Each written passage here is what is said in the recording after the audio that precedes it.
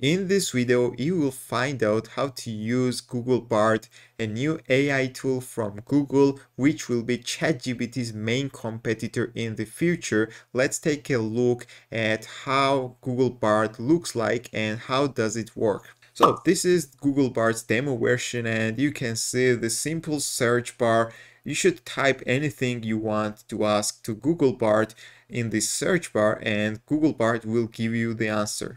At this moment, this demo version is only available for trusted testers, guys, and if you want to have an access, click the video link in the description, and in that video I will teach you how to have access to googlebard early. Now let's get back to the interface, and you can see the search bar downside of the page, and under the search bar there's a disclaimer from Google, and it says that Bard may give inaccurate or inappropriate information. Your feedback makes Bard more helpful and safe, guys. So this is the disclaimer from Google. So how does Google Bard works? You should type the query in the search box, and you should click the send icon in the right side, and Google Bard will give the response. This process is same as ChatGPT. For example, googlebard gives us a response using the conversational bullets, and the users of googlebard will also be able to give Google the feedback using this thumbs up and thumbs down button.